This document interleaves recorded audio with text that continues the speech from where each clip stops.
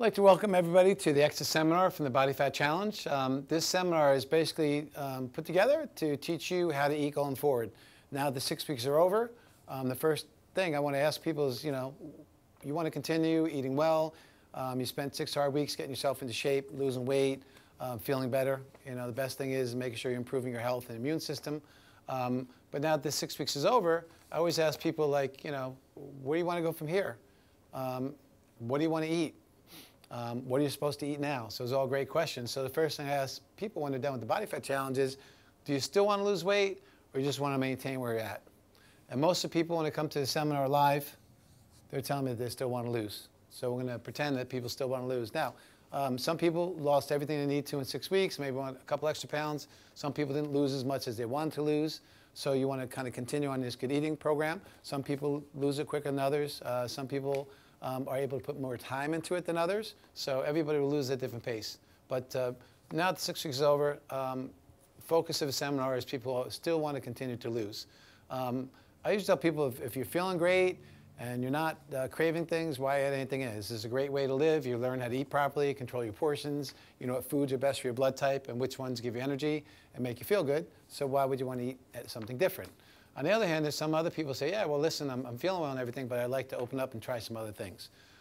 So we will cover that in this seminar. The first thing is we emailed these phase 2 nutrition manuals out to everybody who finished the Body Fat Challenge. You should have gotten that in an email. If not, just contact us and we'll get it out to you. In this manual are some phase 2 nutrition options, which we're going to discuss today. I'm sorry. Also, there is lists for each blood type. Phase 2 blood types. So what we have added, we've added starches that are good for your blood type, which you weren't able to have the first 6 weeks. And we're also adding in fruits. So we're going to teach you today, if you want to add some starches and fruits, which ones can you have, how much can you have, and how do I add them into my program if I still want to lose. And at the end, we'll discuss how to add those in if you just want to maintain.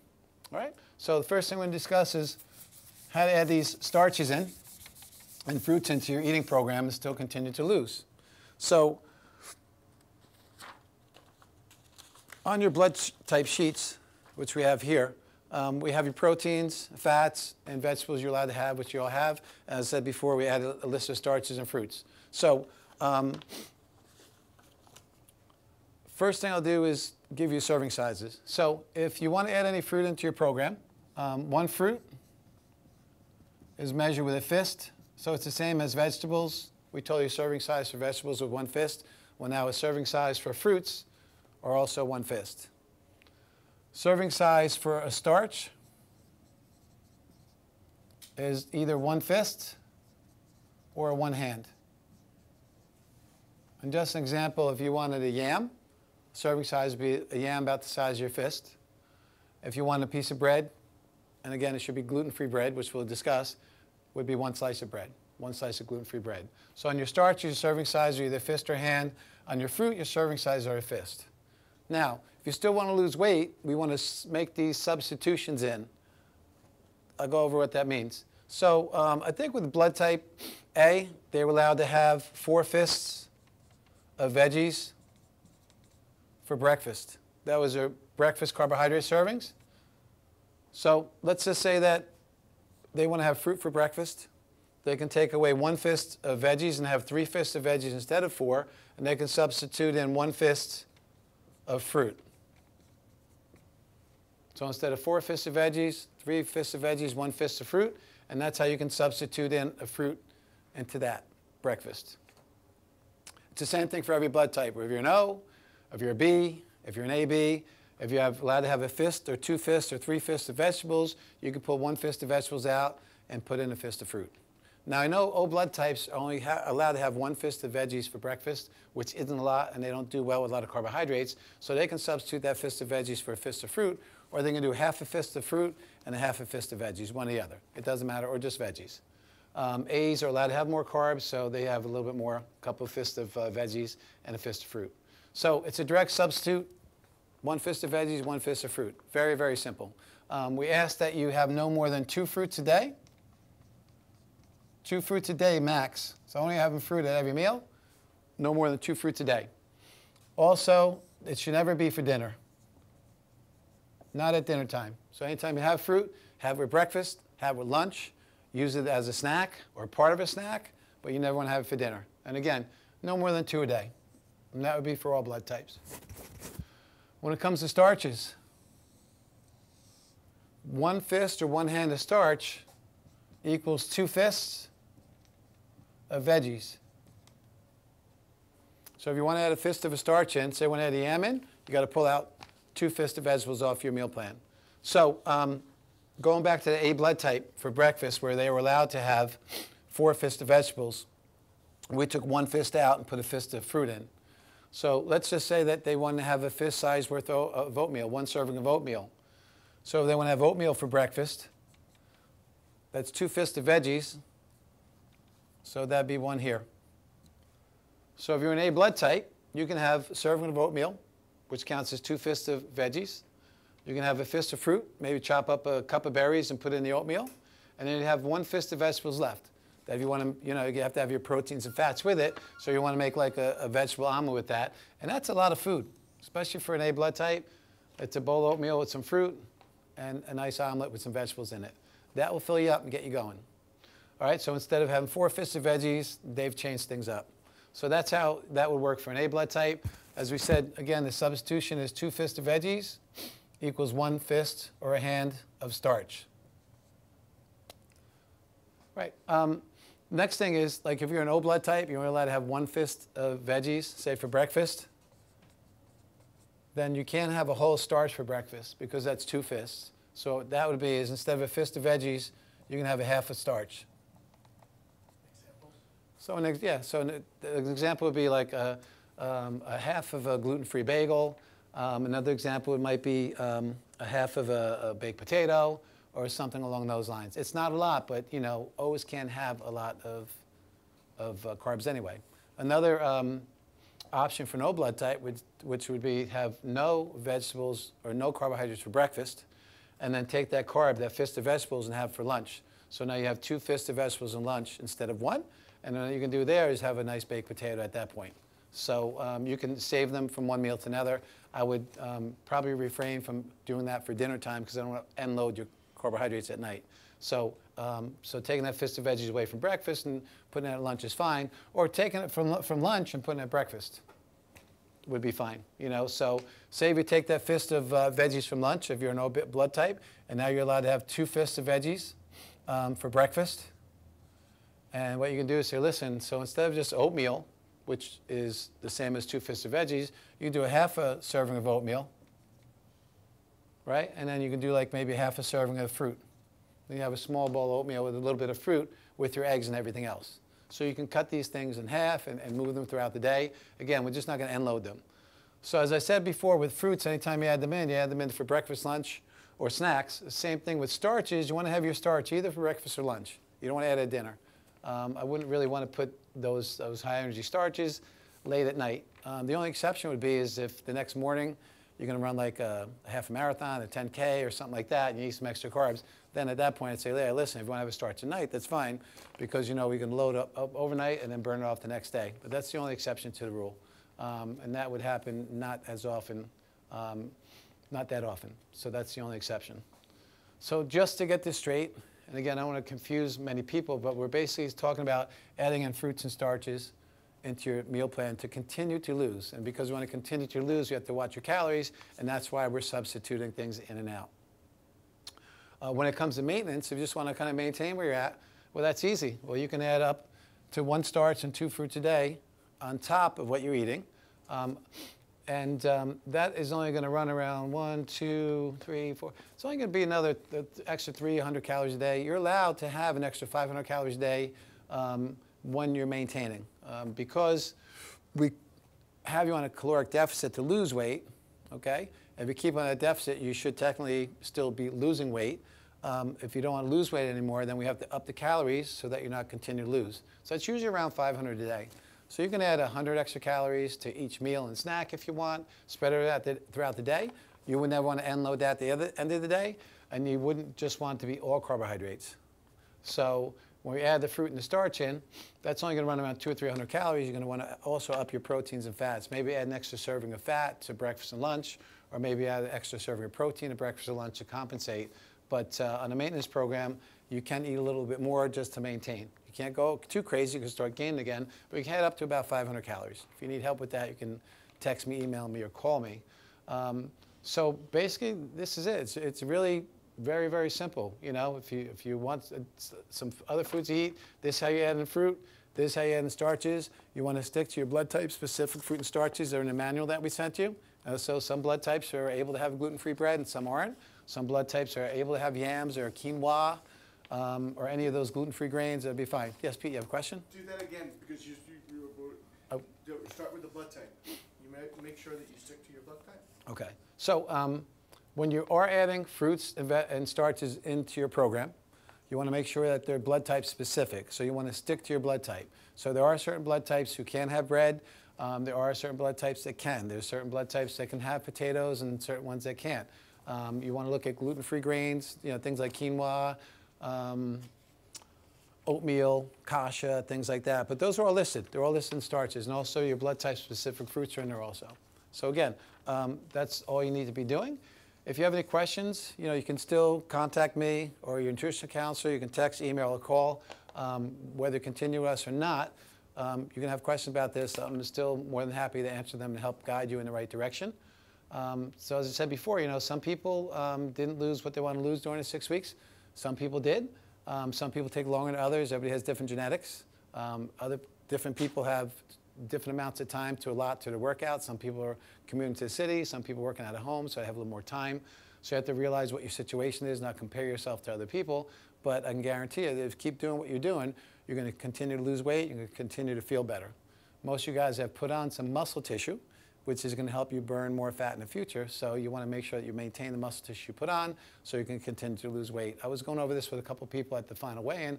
I think one person had gained maybe 8 or 9 pounds of muscle, and we figured out that over the course of a year, without doing anything extra, if they just maintain that muscle, they're going to burn off an extra 14 pounds of fat throughout the course of the year. It's just going to come off. So that's a good thing about building muscle. It's not so great for the scale, but for your future of fat burning, it's really pretty amazing. So there we have it. This is how we add things in. To continue to lose, we substitute those foods in. If you want to maintain, you just add them in along with a little bit of extra fat and protein, and everything will be good. In the manual, there are some modifications that we put in, which I'll cover real quick. Okay, so next I want to do, as I said before, if you want to be a little more aggressive weight loss, I want to show you some modifications you can add into your nutrition plan. And they're in the manual. So these are modifications that you can use. So for an example, one modification is you do a 3-day cycle. So you eat a certain way for 3 days and then repeat that every 3 days. So one way you can do is on day number 1, just eat the way you've been eating. Eat for the 21-day program. Just eat your usual day. That's day number 1. Then the second day, what you do is eat the same thing, the 21-day program that you've been following, but substitute in 2 fruits. So day 1, there's no fruits, no starches, just eating the way you've been eating. Day 2, you're going to substitute in 2 fruits for 2 fists of vegetables. And then day 3, what you do is you eat the same as your 21-day program, but you substitute in a starch.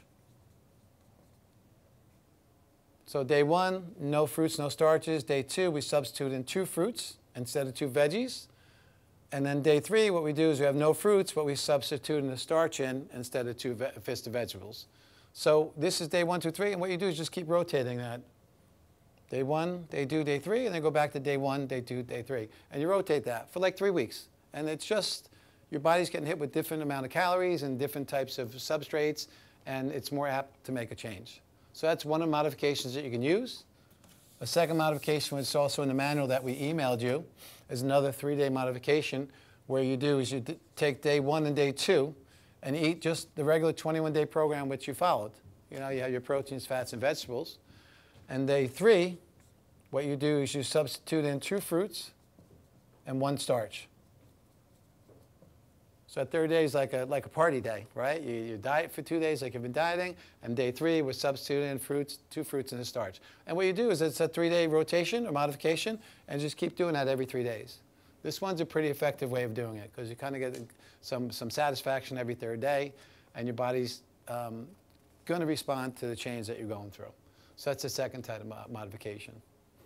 And then the next thing we want to go over, somebody had asked, is just to be a little more specific on the starches and the fruits that you can add in.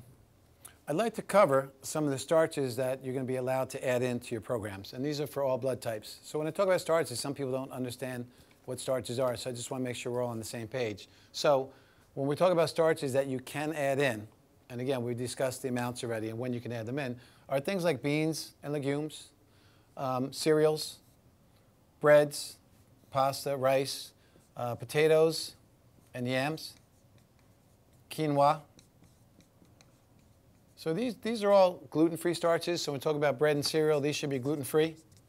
Okay, so like some examples of gluten-free cereals would be oatmeal, kasha, which is buckwheat, which is gluten-free, cream of rice, rice bran, oat bran, any rice or oat-based. Those are all gluten-free. When we talk about breads, there's a lot of different types of gluten-free bread. There's gluten-free bread, gluten-free bagels, gluten-free rolls. There are gluten-free wraps, gluten-free pancakes. We're not going to be giving you a lot of these things, but the small amount you're allowed to have, those bread products should be gluten-free. We talk about rice. You know, all types of rice are fine. Rice is gluten-free. And then we talk about pasta. Well, it has to be gluten-free pasta. And most of those are either rice-based. There's gluten-free. There's like a brown rice pasta. There's quinoa pasta. There's like a quinoa corn blend pasta. There's bean pastas. So there's a lot of different types of gluten-free pastas. You're not allowed to have a lot because, as you know, the serving size is a fist. But when you do have it, you want to make sure it's the right type. And then again, we have potatoes and yams. You know, one starch is a potato or yam the size of your hand. And then quinoa, which again is a gluten-free grain. So these grains are starches. These are the types you're allowed to add in. Again, it's a fist size or a hand size, and it's only one per day, not for breakfast. I mean, either for breakfast or lunch or just as a snack, but not for dinner. When it comes to fruits that you're allowed in, pretty much any fruit. I mean, every blood type has certain fruits that are good for them and certain ones that aren't. So I want you to refer to your blood type list for the fruits. But I think I know pretty much, I think like blueberries and cherries are pretty much good for all blood types. But there's at least 15, 20 different fruits that are good for each blood type. So you want to stick with your blood type specific fruits as much as possible when we're adding those in. I know some of you guys have used the intermittent fasting during the last 3 weeks of the 6-week program. If you're feeling good in that, you're not feeling hungry, then just keep fasting away until you get down to your goal weight. And on your, I would suggest using the starches and fruits on your non-fasting days. You're probably better off doing it on non-fasting days than on fasting days. Fasting days, you probably want to keep your proteins and fat intake up a little higher to help keep hunger away. So that would be my recommendation. And other than that, if you, again, I hate to keep saying this, but you know, if you need guidance, if you have questions, just give us a call, email, text, or stop in. So thanks for doing the program. We hope you'll continue and stay in touch. So based on all of your testimonials, you guys did such a great job and you've proven that you can do it.